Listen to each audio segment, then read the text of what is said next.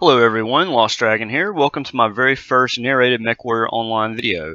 Today I'm going to be talking to you about using LRMs, and I'm going to be using the WHK-B. I chose this chassis because it has a missile hardpoint in the center torso. So let's go over my build here very quickly with you. You can see it here.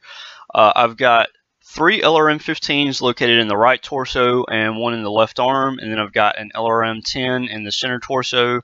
I am using Artemis with this build. I like Artemis because it gives you the faster lock time and the tighter spread on the missiles, so you get more damage on the center torso or the side torsos, concentrated where you really want it to go. I like this build, but some people do this with 4 LRM-15s without Artemis. That's a good build as well. However, you do suffer more from ghost heat on that build. If you fire over 2 LRM-15 simultaneously, you do take ghost heat. So I'm taking a ghost heat penalty here for firing 3, but it's not as big as if I fire 4. Also in this build, I've got 4 medium lasers, 3 in the right arm, 1 in the left arm.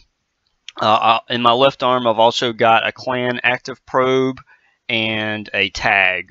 Tag combined with Artemis, if you can, those bonuses stack together. If you can tag a target with Artemis, you will get a lock on it very quickly. So I like that because it lets me get off snapshots a lot quicker than if I just have one or the other. So I try to be in a position where I can use tag and kind of fight from the front.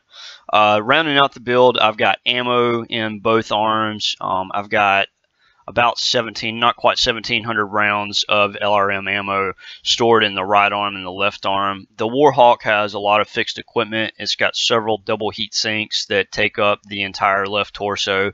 It's also got those fitted permanently in the legs. So the ammo for this build has to go in the arms. There's really not any other alternative. You could potentially swap out the clan active probe for another ton of ammo, but I like having that because of the additional sensor range that you get from it, as well as the ability to target shutdown mechs that are close by. So I keep that on the build and use it instead of another ton of ammo. And I typically, if I run out of ammo, it's usually toward the end of the match, and it's not really a big issue for me. Alright, this is the beginning of the match. I'm currently in Charlie Lance, and we dropped on the right side of our team. So the first thing that I want to do is kind of get up out of the valley, see where the enemy team is going to be, kind of take some cover here behind this rock while I watch my team and see where they're going to go, let the slower assaults catch up, kind of let the team coalesce and see which direction we're going to go. This is a pug match, so there's not necessarily going to be a ton of coordination happening here. You will hear some people speaking throughout the match on voice comms, but for the most part, everybody kind of does their own thing in a lot of pug matches. So I'm just going to kind of go with the flow and follow the team, try to be as helpful as possible, and put the missiles that I have where I need them to go. So you see the first, the engagement's starting here.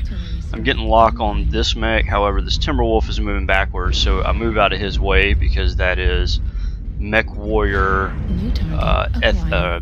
etiquette 101. You never want to stand behind someone that's trying to back up. I've got a lock on this mech, target Bravo. I didn't shoot initially because he was so far away. I wasn't sure that I would be able to hit him, and I wanted to conserve my ammo, but I looked at my mini-map and I saw that my teammate had what appeared to be a solid lock on him, and that mech was advancing toward my teammate, so I knew that I would probably be able to put missiles on target even at this range. So here I continue to fire several volleys at him.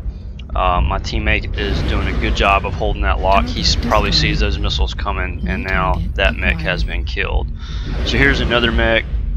He's behind some cover, but he's in I'm in a good spot on the right side of his cover to put some missiles on him.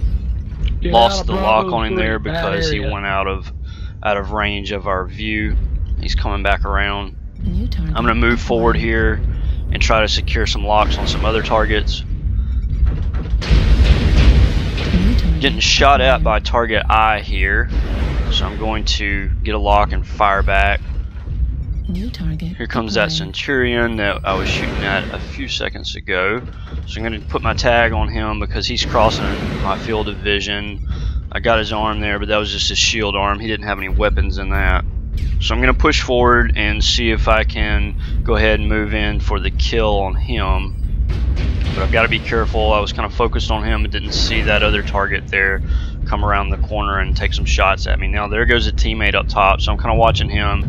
I see that he's taking some heavy fire. Looks like he's getting some Gauss and AC fire there, so I stop and I'm just going to kind of hang back and not expose myself, because it looks like a lot of the enemy team was in that area. So here comes another target that's trying to get to his team, so I'm going to lay into him with my lasers and my missiles at the same time. He's taking fire from me and several of my teammates.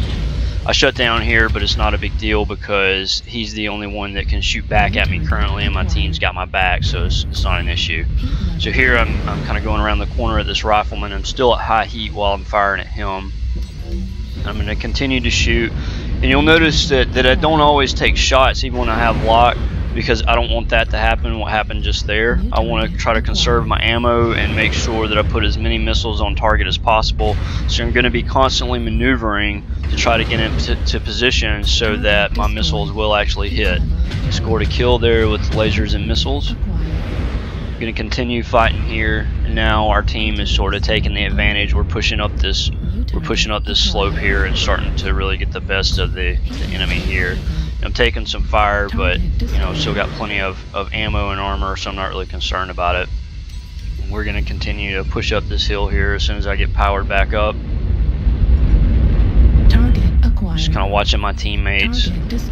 Got their backs.